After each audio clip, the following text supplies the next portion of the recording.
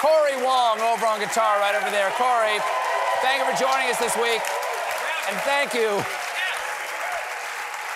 And thank you, not only thank you for being here and playing, it's always lovely to have you here, but thank you for always coming dressed as a business casual gondolier. That's what I do. That's what I do. Thank you. I knew there was something that was familiar to me about that outfit. Welcome back, everybody. My first guest tonight is a comedian, author, and the former host of The Daily Show. Please welcome back to The Late Show, it's Trevor Noah.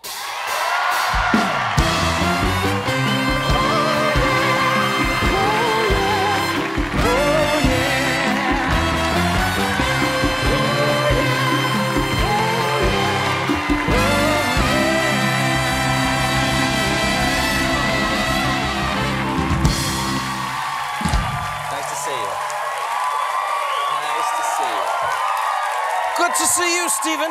Nice to see you, too. Thank you for dressing for the occasion. I tried. Not everybody understands. On a late-night show, you should wear a coat and tie. No, I mean, this is... Can't come out here in a hoodie. I like this, you know? I mean, the hoodie days are over for me. I know. Well, actually, they've just begun. I know. I know. Well, congratulations on your post-Daily Show career. Thank you, my friend. Congratulations on your run over there for the past 7 years. Thank you. Definitely made the place your own. Thank you very much. And thank you for the support from the beginning.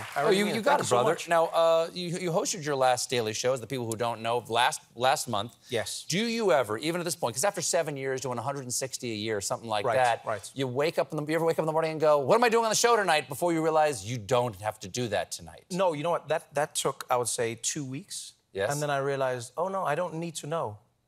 I just don't need to know. Do you not follow the news? No, I follow the news, but I don't need to know. And I can choose when to follow the news. So before it was, you know what it's like. Wake up, what's the news? Go to sleep, go to bed. Before you go to bed, everything is the news, is the news. I was telling someone backstage, you know, like, I remember there was one Met Gala after party I was at, and you're at this event. It's amazing. Everyone's having a good time. You know, there's people dancing. There's Rihanna, there's Harry Styles, and I'm in the corner. I'm like, is the filibuster tomorrow? What is happening tomorrow? I gotta remember, what's happening? Oh, yeah, the debt ceiling? Is that what's... It's like, no. Wow. So now I decide when to consume news. You're a really good dancer, by the way. Thank you very much. Even fake dancing, that was really good. That's my... that was really nice. Thank you very much. That's my... Let me ask you, so that's what's hard about it. What did you love about it? I mean, number one, the people. The people you got to work with. Yeah, the people I got to work with. You said something that inspired me for my entire run at The Daily Show. You were doing an event, I think it was in New Jersey. You were at a fundraiser. And I listened to the audio from this. And this was maybe right before I started hosting The Daily Show. And you said that people mistake the joy that you express on the show as you having the joy of doing the show on television, but actually what this is a manifestation of the joy that you've experienced creating the show with the people you created with.